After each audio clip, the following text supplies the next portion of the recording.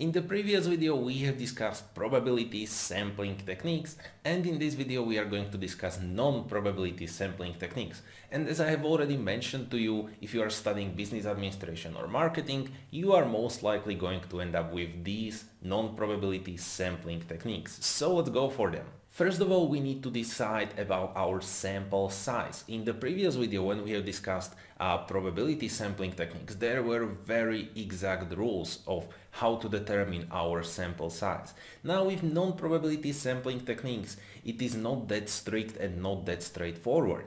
There are just some recommendations about your sample size. So, for instance, the first recommendation regards whether your population is homogeneous or heterogeneous. Now, if your population is homogeneous, then your sample size should be at least 4 to 12 cases. If your sample size is heterogeneous, your sample size should be at least 12 to 30 cases. Now, what does this mean? Well, let's say that you are researching franchise companies, and you decide that your population is just all of the franchise companies within your country. This can presume that your population is homogeneous, meaning that your sample size should be at least 4 to 12 cases. If you decide that your population is, let's say, the whole world, then of course your population is going to be heterogeneous, and that means that you need to increase your sample size, and it should be at least 12 to 30 cases. Second recommendation regards your research strategy. The more complex research strategy you have, the larger sample size you need. So for instance, if you go for this really complex research strategy, such as ethnographic or a grounded theory, your sample sizes are really increasing. In case of ethnographic study, your sample size should be at least 35 to 36 cases. And when you are going for a grounded theory, your sample size should be at least 20 to 35 cases. If you are going for a more simple research strategy, such as case study, then you can go for lower sample sizes, such as 5, 10, or 12 cases. And now, final recommendation when it comes to sample size under non-probability sampling techniques is what we call a data saturation. And that basically means that you are starting with a sample size of maybe 5 or 10 according to the previously mentioned recommendations. So our basic sample size is 5. Now we will be increasing our sample size and we'll be maybe interviewing more and more companies until the point when interviewing next company will bring us nothing new. That means that we have reached this data saturation level, which is satisfactory. So maybe we would be researching 6th one, 7, 8, 9, 10, and then after interviewing 10 companies, we would realize, well, it seems like this last company told us nothing new. So let's try one more and we will see. And then the next one, well, they told us nothing new. Meaning that we have saturated the data that are in the field and we can stop here and our sample size is going to be 12 and that's all. Now let's go ahead and discuss these concrete non-probability sampling techniques. First of all, we are going to go for what we call a quota sampling.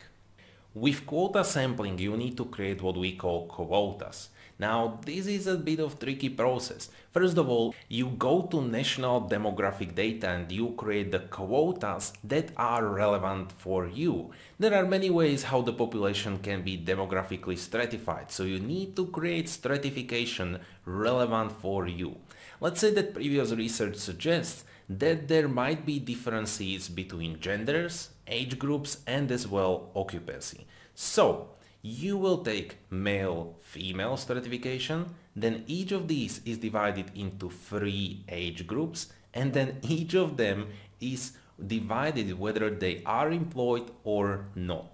From national demographic data, you find out number of people in each of these groups that belong here. This is sort of 100% for you. If your sample should be, let's say, 1% of the whole population, now you use a bit of math and calculate 1% from each of these groups, and those will be your quotas. Now you will be collecting the data the way that you need to fill in these quotas, ensuring that your sample is really good and the result from it will be generalizable to the whole population. So you see, the idea of quotas is quite simple. You simply create them, and then thanks to it you know how many people from each of these groups you need to involve in your research. This is a very often used sampling techniques, especially for political opinion polls, so you see it quite often in TV. But let's go for the next option of our sampling technique. The next option is what we call a purposive sampling. And this is simply you are using your own judgment to select cases which will really help you to answer your research questions. Meaning, for instance, that you will purposely select cases that are especially informative for you. I think you can very well imagine that the purposive sampling, you need to justify the selection of a case, because it goes against these basic rules of academic world, or it goes completely against the rules that we have discussed previously under probability sampling techniques, when you were using random numbers to ensure that every case has equal probability to end up within your sample. Now you are doing exact opposite. You are using your own judgment to select these cases. So you need to justify why have you selected these cases within your sample. But still, we have some options or subcategories when it comes to purposive sampling. So let's go through them. First of all, we have extreme case sampling. Here, you will focus on unusual or deviant cases that occur. The presumption is that by examining extreme cases, you will be better able to understand typical cases. Then we have heterogeneous sampling. In this case, you try to get as much variation within your sample. So, what you do is that you define one key variable or characteristic. Then you select your cases so that the key characteristic varies as much as possible. Then on the other hand, we have homogeneous sampling. This is the exact opposite. You again have your key variable or key characteristic defined, but you select cases that differ just very little from each other. What will happen is that you will be actually studying some subgroup of population. This may be based on occupational level or something like that. Then we have critical case sampling. I think you can imagine it. Let's say that you were studying some market failure. Within this market failure, 100 companies failed. You will select the ones that failed the most, or the ones that were influenced the most by this market failure, so that then you can generalize as to what will happen with less critical cases. On the other hand, we have typical case sampling. This is the exact opposite again. If there was this market failure with 100 failing companies, you would rather choose this average so that you can define and generalize typical failure that occurred. Now we are moving to next sampling technique, which is volunteer sampling. And we have two options here. We can go for snowball sampling or self-selection sampling. So let's go for snowball sampling first.